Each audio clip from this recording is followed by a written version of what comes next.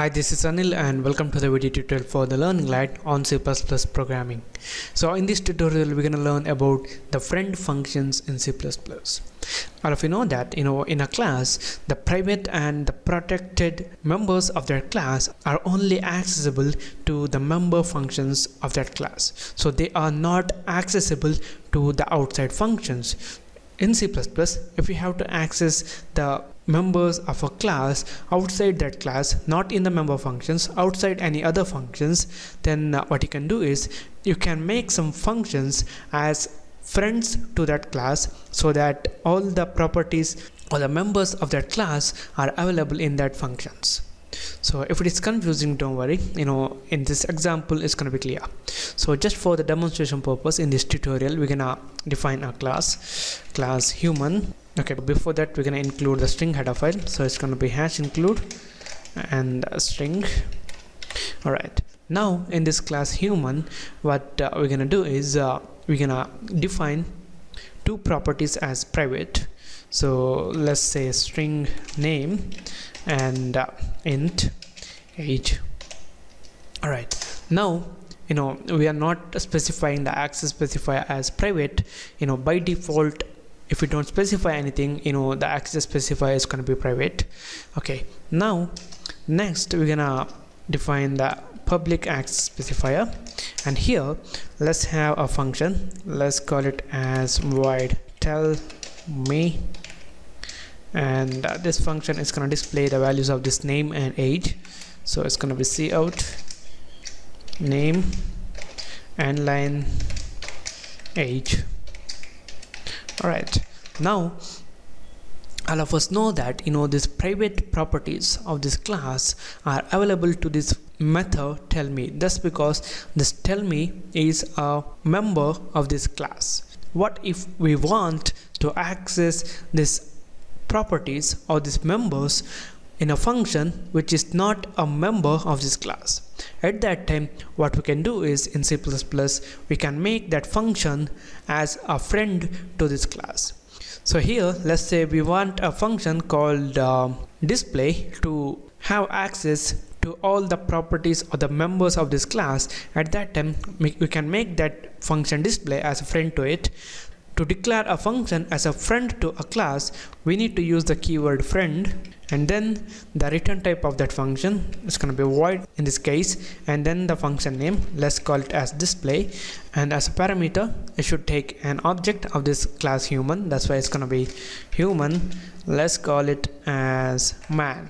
All right, now this display function, which is not a member function of this class, can access all the properties or the members of this class human. So here we are just declaring this function display, just the prototype of this function display, and when we declare it using this friend keyword, the C++ will come to know that okay, this function is a friend to this class, and that's why it can access all the members of this class. In other words, if we talk about this example, a friend of a man can access his private information. Here we share our information with our friends, so this display is a friend of us, and that's why it can access all the information about us. All right, now the next thing that we're going to do is we're going to define this function display. So it's going to be void display, and as a parameter it's going to take an object of this human class, and here I'm going to copy this and I'm going to paste it here in this display, the same thing, and we need to change this one to man.name and man.age. all right, now we have a friend function.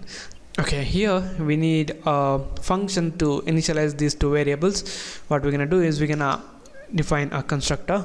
So it's going to be same as the class name human, and it should take two parameters, a string I name and int I age, input age, and we're gonna store that in our name and age. So it's gonna be name equal to I name and age equal to I age. All right, now we're gonna create an object of this class human in my main function. So it's gonna be human, and let's call it as Anil, and we need to pass two parameters since we have only one user defined constructor, and it's gonna be Anil, and then the age, let's say 24, And now I'm going to use this display function to display the values of this object Anil. So it's going to be display, and I'm going to pass Anil. Alright, now I'm going to save this. I'm going to build and run this. Hopefully we don't have any error. Okay, we have an error.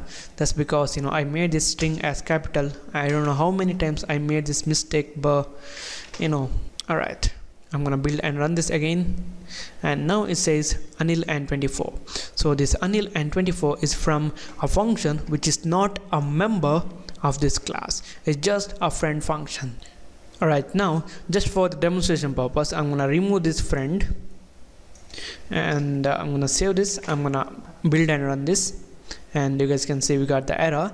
And if I open up the logs, it says age is private, so we can't access that age outside this class. Alright, now I'm gonna add a friend again.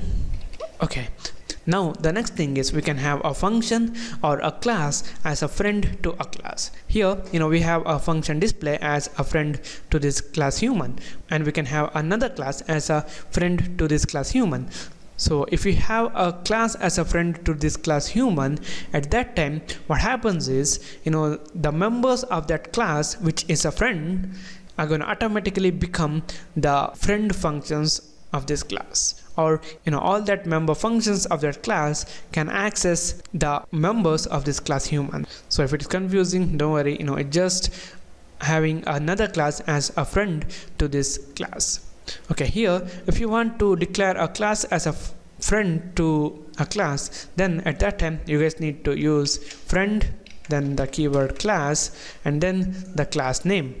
Here instead of this function name, you should have the class name. So this class name is a name of the class which is a friend to this class. Alright, a friend function is nothing but a simple function which can access all the members of a class to which it is friend, and we can have a function or a class as a friend to a class. And to declare a function as a friend to a class, we can use the keyword friend. And if you want to make an entire class as a friend to another class, at that time you guys can specify that using friend keyword followed by class followed by the class name. So this is it, guys. This is about the friend functions in C++. Thank you for watching, and don't forget to subscribe and like my Facebook page, and stay updated with my latest videos, and I'll see you in the next tutorial.